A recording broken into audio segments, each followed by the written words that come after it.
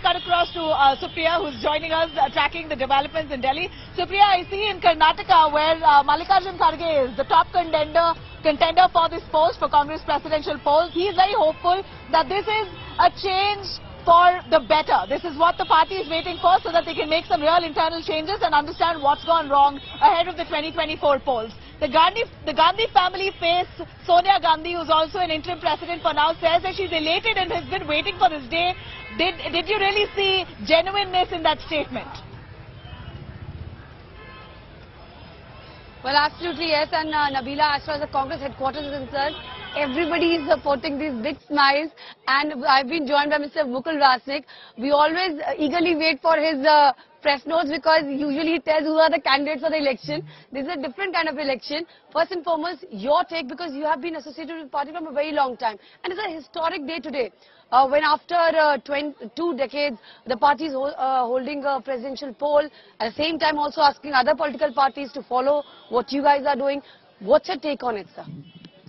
Yeah, I think it's not after a period of 20 years that we are having such an election. 5 years back also we had an election for the post of Congress president, but that time there was only one person contesting. It was a unanimous election. All of us decided that we should back Rahul Gandhi ji for the post of Congress president. This time round we have 2 contestants.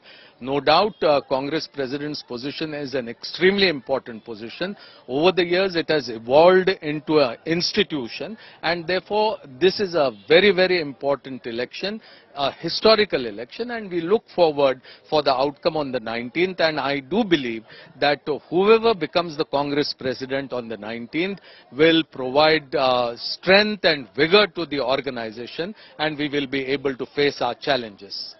Also, how do you see the tenure of Mrs. Gandhi, one of the longest serving Congress president? When she came, the party was in a bad shape. She brought the party in power, not just in centre, but in state. How do you see the entire journey of hers? Because you have also closely worked with her. I believe that Mrs. Gandhi, the way she inspired all of us. You remember the time when she took over the charge of the Congress party.